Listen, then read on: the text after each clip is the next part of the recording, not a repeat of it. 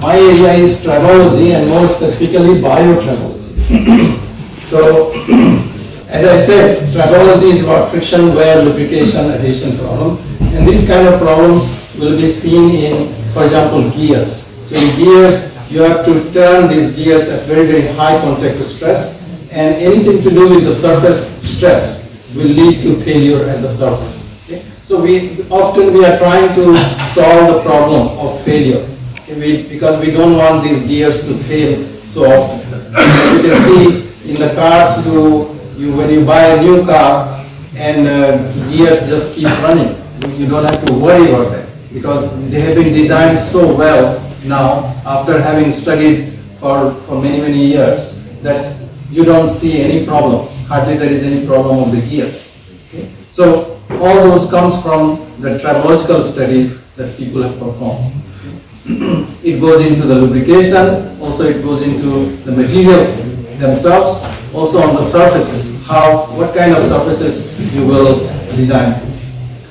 Then bearings. So this is an example of journal bearings. So there are many places where journal bearings, that means there is no ball bearing, it's just the shaft is inside the bush and the shaft is rotating, okay? And with some lubrication. Again, there are very, very specific, many new things coming up in this field. Okay? Magneto-tribological bearings and textured bearings, those kind of new innovations are coming. So in fact, some of our colleagues are studying those parts. So this is just a typical example of journal bearing, but there are a lot of new things coming up. Okay? Then rolling element bearings, so ball bearings and different types of rolling element bearings are also there. So that is also part of the tribology. So again, in all cases, we are trying to design these kind of bearings so that we can avoid failure. Okay? So our focus is to avoid failure. So examples of tribological applications are in railway. Railway is full of tribological issues. This gives you the interaction between the wheel and the rail. So what should be the friction? Okay, should the friction be too low or too high or in between? So that kind of things we have to know what kind of surfaces we should have. So this is just one example of tribology in railway.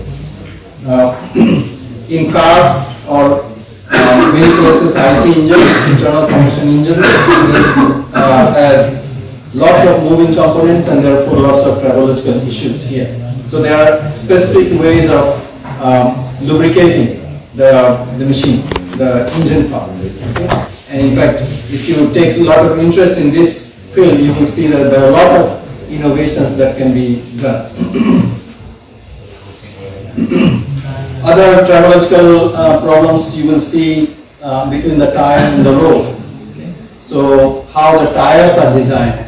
For example, even your bicycle tires or even your shoes. Shoe soles are how they are designed, what kind of materials you should have so that we can have good amount of friction, but at the same time we avoid wear, because we don't want wear. Especially in the sports field, there are lots of application of tribological principles. Just increasing friction, reducing wear, and so on. Nowadays, even people are designing very, very small micro machines, machines which are only within less than 1 millimeter in dimensions. Okay? So those kind of micro machines will have adhesion problem.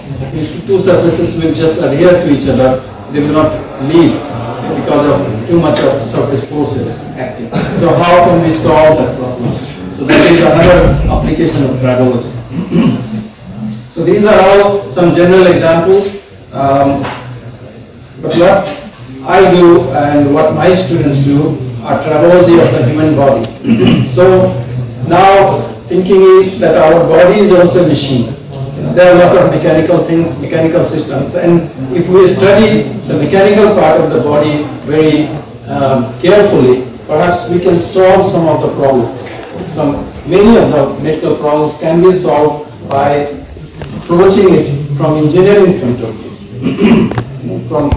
Without using any medicine, you just use the body itself. the body solves its own problems. So, but there are a lot of issues in the body that needs to be taken care. For example, eye, eye dryness or eye problems, eye implants are needed. Dental implant, dental is a big area for tribological applications. Shoulder implants, even in the heart, artificial heart, the valves, they move and there will be problem of adhesion.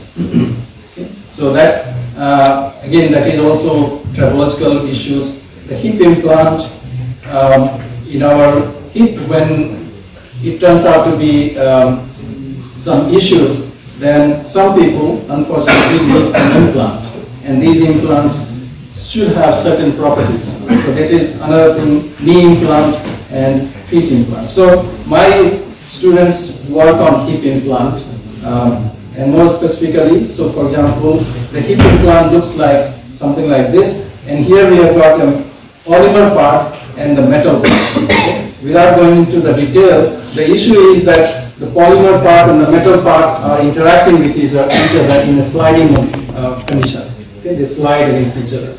That is just like how our hip bones work. So if it is artificial material like implant, then there will be wear. And these wear particles, where will they go? They will have to be accommodated within the body. And as you know, the body doesn't like any kind of foreign elements, foreign particles. So the body will react, and eventually the implant will fail. So which is not a good situation for the patient, because the patient has already undergone this implant, and then again revision of the implant is not an easy thing. Okay? So idea is to avoid this failure by reducing the wear, almost getting wear to zero wear. Okay? So this just highlights how the wear particles will be created. And these wear particles actually can travel from the joint to some other parts also, because the body is a very dynamic thing, and so it creates a lot of issues in the body, and that's why our focus is to find a suitable polymeric material. I focus on the polymer part, the polymeric material, so that we can reduce wear from what it is currently. So these are the design requirements: specific wear rate, reducing the wear rate, volume reduction. Then trying to lubricate, how to lubricate the contact surface. Okay. Implant dislocation, to avoid the implant dislocation, because sometimes these implants may get dislocated because of certain situations. So what kind of materials, what kind of design we can have here, and a lot of emphasis that we are putting on is trying to find new biomaterials, new materials that can be used for this specific application. So again, I cannot go into the detail. One good thing that our students have done is they have designed a very new machine for biotribological research. So we started from scratch, and again you can see how research will give you that kind of opportunity to design something new that is working. So this machine is doing biotribological tests that in India, I mean, you can buy such kind of machine very expensive, but this is a new design, and I will just show you the operation of this one. Yeah.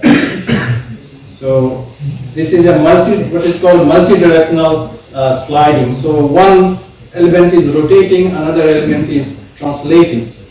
So the whole thing, you see, it's in the lab, and you are all welcome to come to the lab and see it.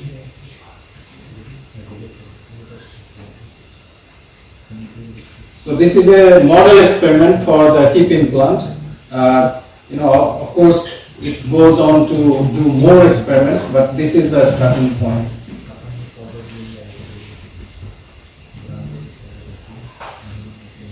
So this machine is there and fully functional.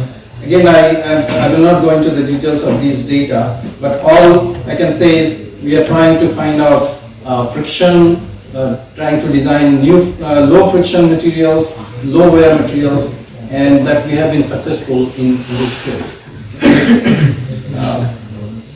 So again, there is no time for discussion on this. So there are some publications. Yeah, all have come from PhD student, but I think this one, Asad, was an MTech student. So even MTech student, and I do have the paper with Sanmukhi, who was undergraduate student. So please, yeah, do get excited about research through Surat. Thank you. Thank you very much.